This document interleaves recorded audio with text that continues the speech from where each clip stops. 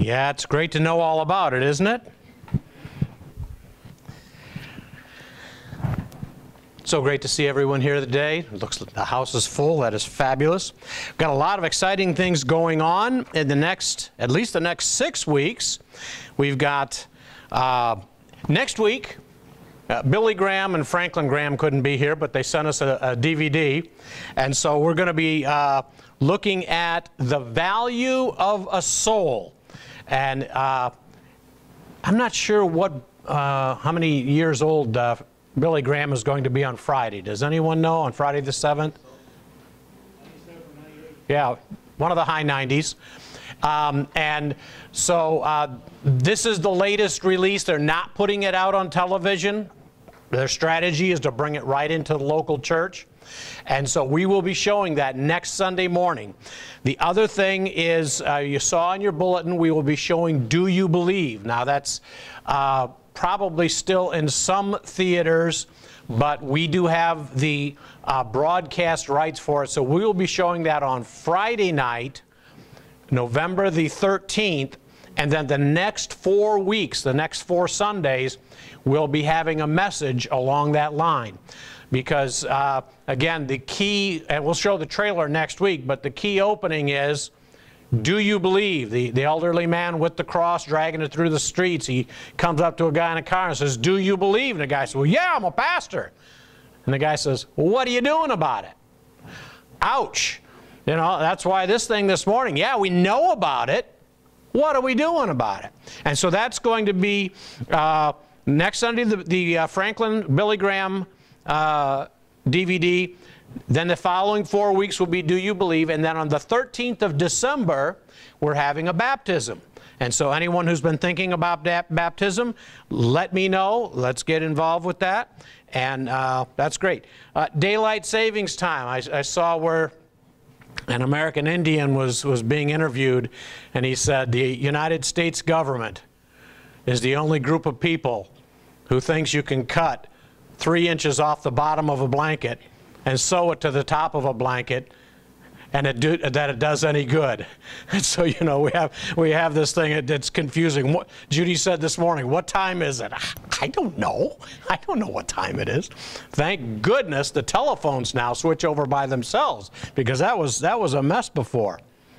And then this morning was a real joy.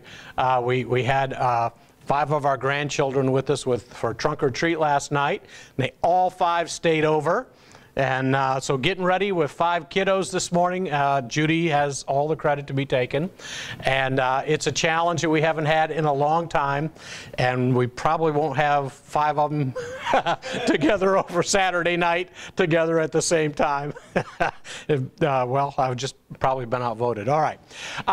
This morning we're going to be you're going to need that pew Bible, because we're going to be looking at a section. I'm not going to have you turn it all over, but grab that pew Bible. If you have the burgundy pew Bible in front of you, it's page 270. And if you have that other color pew Bible, it's going to be close to that. But we're looking at 2 Kings chapter 2. Now, last week, we looked at how strong is your commitment. And we were looking at Isaiah. We're going to be looking at 2 Kings chapter 2, and we're talking about Elisha and Elijah. Now, I am going to do my best to keep those 2 names straight without dribbling on myself. Elisha and Elijah. Elijah is the prophet of God, and he chooses Elisha to be his follow-up, to be the one he leaves his legacy to. And so we're going to be looking at a few things there. Find 2 Kings chapter 2. 2 Kings chapter 2, verse 2. And we'll read it together. 2 Kings chapter 2, verse 2, verse 9. Elijah, or when they crossed, Elijah said to Elisha, tell me, what can I do for you before I am taken from you? Let me inherit a double portion of your spirit, Elisha replied. Verse 10, you have asked a difficult thing, Elijah said. Now, the reason he said that, because he had done 14 miracles. He had done 14 things that had not been done before. You have asked a difficult thing, Elijah said, yet if you see me when I am taken from you, it will be yours. Otherwise, it will not. Let's pray. Lord, we pray that you would be with us now during this study, and we pray that you would open our hearts and our minds so that we can learn something from your word today. In Jesus' name, amen. Let me see. My watch says 1:45. So the game starts at 1. No. That means I got to go real fast. Okay. Here we go. All right. I'll talk fast. You listen fast. Here we go. Going back to 1 Kings chapter 19. You don't have to turn to that. We'll just go. Elijah came upon Elisha when he was plowing in a field. And the scripture said he was plowing with 12 yoke of oxen, and he himself was driving the 12th pair. Now, if we were driving down a field, driving out in the country, and we saw a farm with 12 tractors plowing in the field, we would say, wow, that is a big farm. That is a rich person. That is the case here. 12 yoke of oxen was a big deal. And a yoke of oxen was equal to the price today of a tractor. Elijah means my God is Yahweh, talking about Jehovah. Elisha means my God is salvation. So Elijah came up to Elisha and threw his mantle over him, and that was a way of signifying that he had been called to be his predecessor, his apprentice. And so verse 20 tells us Elisha left his 12 his oxen and ran after Elijah and said, "Let me kiss my mother and my father goodbye, and then I will come with you." "Go back," Elijah replied. "What have I done to you?" Now, in the Old English, that kind of sounds cumbersome. Basically, Elijah said, "I will not stop you, but remember, God has anointed you as my replacement." So he said, "Let me go back and kiss my mother and father goodbye." So he went back, and verse 21-22 tells us that he killed the 2 oxen that he'd been plowing with. He took the wooden implements, the plows and that, and used that to build an altar, and then he fed the people that were there, and then he left to follow Elijah. I would say that he just destroyed the way he was earning a living. He left his old life. I'm not sure how, it doesn't say how happy Papa was with him, that he killed the oxen and made a barbecue for everybody. But the bottom line is Elisha said, "I'm going to kiss my mother and father goodbye. I'm leaving my old life behind." So we come to level 1. And if you have the bulletin insert, fill those things out. I think you'll find this helpful as you go through the week, but as you go through your life. Level 1 is Gilgal. 2 Kings chapter 2, verse 1. This is the place in the plains of Jericho, the east side of the Jericho, where the Israelites first encamped after crossing the Jordan River. This is in Joshua chapter 4 and 5. Here they kept their first Passover in the land that God had promised them. And they kept their first Passover. They renewed the rite of circumcision, and so they were rolling away the reproach of Israel. See, they hadn't worshiped for many years when they were in Egypt as slaves, because they didn't have a tabernacle, they didn't have a temple that they could worship at, that they could sacrifice. For over 400 years, there had been, the children of Israel had not worshiped the Lord. Gilgal is the place where they turned back to God, where they instituted their religious worship, where they started sacrificing again. Now, the children of Israel could not move forward with God until they left their past behind. Remember seeing it there sometimes when they're coming complaining to Moses and say, oh, we wish we had the leeks and garlics. Really? You know what that stuff does to your breath? I mean, they were slaves back there. They built the pyramids out of, with slave labor. And all they could think about was garlic and onions? Come on. We remember the story of Lot and his family when they were pulled out of Sodom and Gomorrah and they're on their way out of town, and then Lot's wife looked back, and what happened to her? Anybody know real quick? Turned into a pillar of salt. They were told by the angel, don't look back. That's not the place you want to be. But she looked back with desire. Chapter 17 of Luke's Gospel, Jesus told us, remember what happened to Lot's wife. She looked back at her old life with desire. If you grasp and cling to life on your terms, you'll lose it. But if you let that life go, you'll get life on God's terms. So the bottom line is, if you want to fully experience the blessings of God, you've got to kiss something goodbye.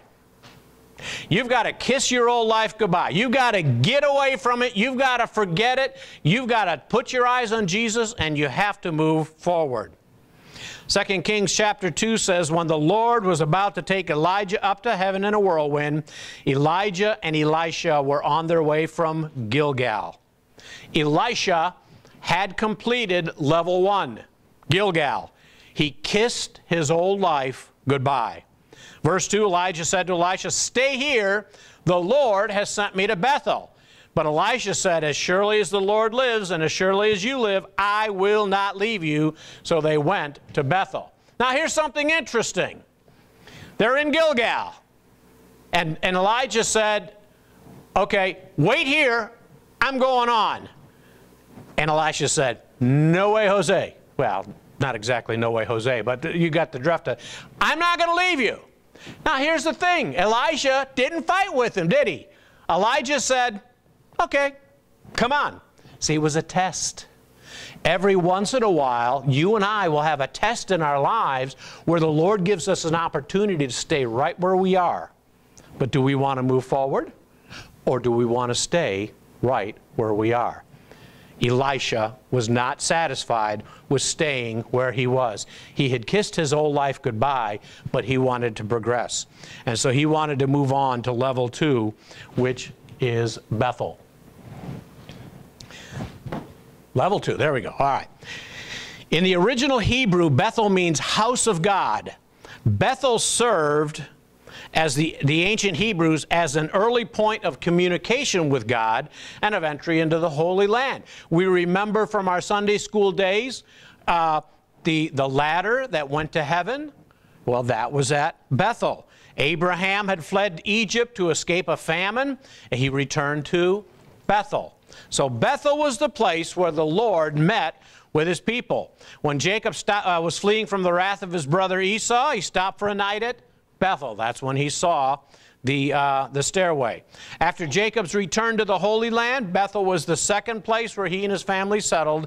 There he set up an altar to God, and God spoke to him. If you want to fully experience the blessings of God, you need to hear the voice of God. You need to hear the voice of God.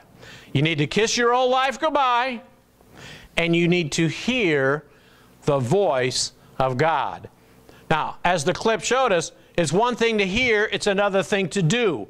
But how do you know to do if you don't hear? We need to, each and every one of us, hear the voice of God. And then level 3 is Jericho.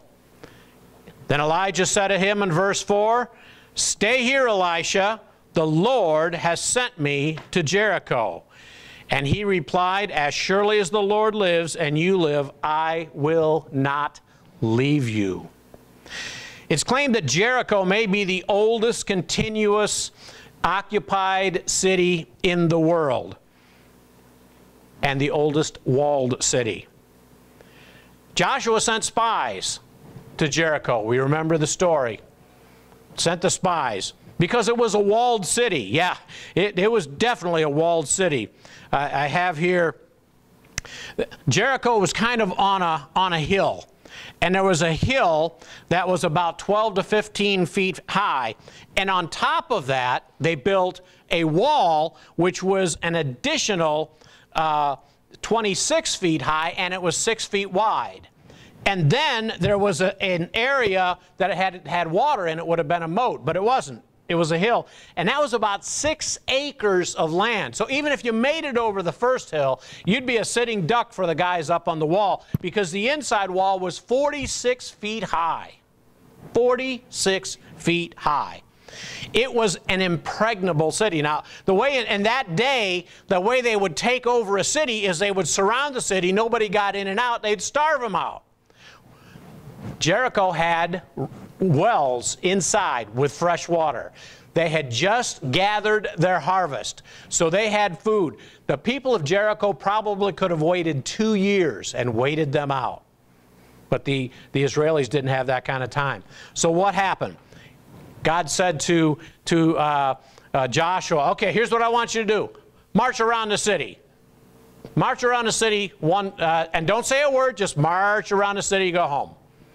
And then do it again the next day. Then do it again for 6 days. And then the 7th day, I want you to march around 7 times, and then I want you to yell, and the walls will come down, the city is yours.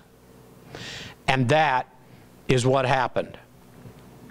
Now here's the crazy thing. Here's the crazy thing. If you want to fully experience victory and blessings in your life, you need to obey God when He tells you to do something that just doesn't make sense. You talk to any general, you talk to anyone who's ever studied the art of war, and they're going to tell you, march around the city 7 days in a row and then yell. Yeah, I don't think that's going to cut it. Although sometime, well, never mind. I won't say any more about that. All right. Level 4, Jordan. Elijah said to him, stay here. The Lord has sent me to the Jordan. And he replied, as surely as the Lord lives, and as surely as you live, I will not leave you. So the two of them walked on. And when they were walking along and talking together, verse 11, suddenly a chariot of fire and horses of fire appeared and separated the two of them, and Elijah went up to heaven in a whirlwind. Elisha saw this and cried, my father, the chariots and horsemen of Israel. And Elijah saw him no more. Then he took hold of his garment and tore it in two. Verse 13, Elisha then picked up Elijah's cloak that had fallen from him and went back and stood on the bank of the Jordan. He took the cloak that had fallen from Elijah and struck the water with it.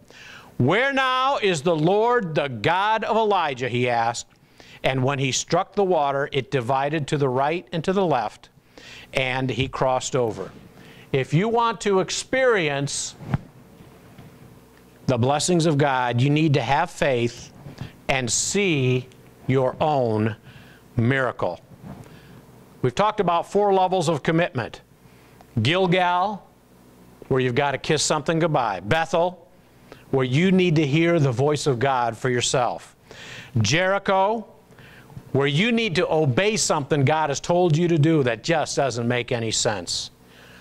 And if you make it that far, you will be able to have faith and see your own miracle. In case you haven't been paying attention to what's going on in the world, there's this little thing called the World Series. For you football fans, it's kind of like the Super Bowl of baseball. When an individual decides to join a team and suit up to represent that team, there's the challenge of doing the best job you can and helping your team make it all the way. Here's a page out of the 1920 book called Knotty Problems. Lee and I were talking, he's our resident baseball expert. As a kid, I loved baseball, but baseball didn't love me. I didn't have the hand and eye coordination, so I wasn't able to catch. I wasn't able to bat. I wasn't able to pitch. You know, I was able to watch. Although I was not athletic, I was always an athletic supporter, but that's another subject. But in Spalding's athletic library, it talks about how important it is for the batter, the runner, to touch first base. And it explains how to do it here, but since we're close on time, 53 and a half years ago, there was a team called the New York Mets. Well, you might have heard of them. They're playing. Marvin Eugene Throneberry. He's best remembered as starting first baseman for the 1962 New York Mets. One time he hit a triple in a game against the Cubs, but he was called out for not touching second base. The manager was a fiery guy, Casey Stengel. He came out to argue the call, and the ump said, "Casey, don't bother arguing about second base," because he missed first base too. The next batter hit a home run, prompting Stengel to come out from the dugout running and pointing out every base that was there because he didn't want him to miss a base. Sadly, though, Throneberry's mistake was proved costly.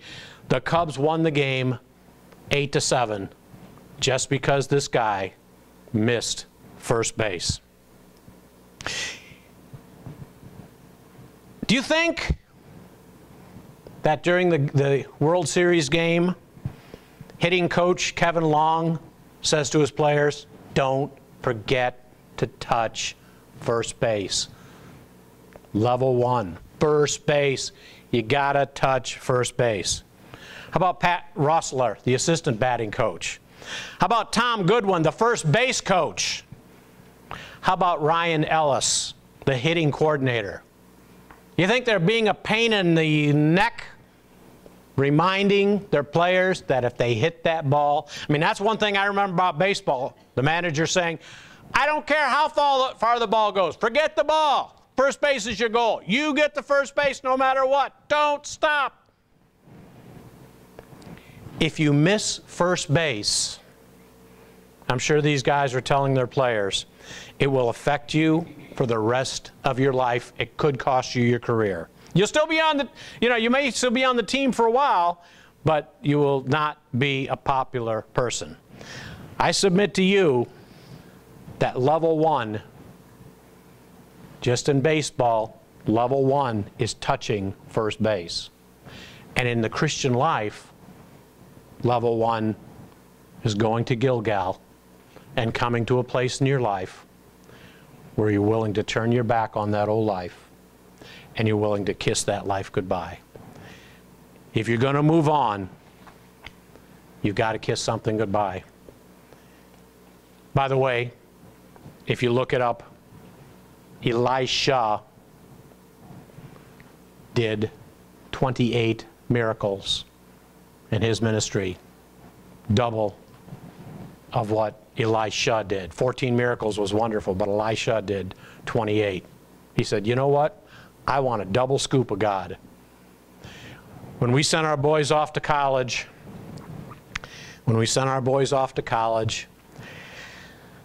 I did not want our boys to go to college with a faith in my God. I wanted my boys to go to college with a faith in their God. Because if it didn't work out for them, that was going to be their problem. See, my faith in my God was not enough for my boys. I trained them so they would have their faith in their God. That they needed to kiss their old life goodbye and be wholly dedicated to God. This is a time that if you need to do business with God, if you need baptism, if you need counseling, this is the time. Steffi's going to come. We're going to sing. I'm going to be down at the front. Let's all stand and bow our heads in a word of prayer.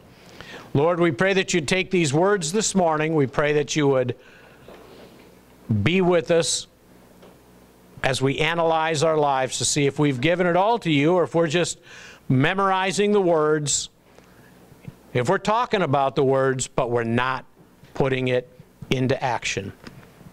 In your name we ask, amen.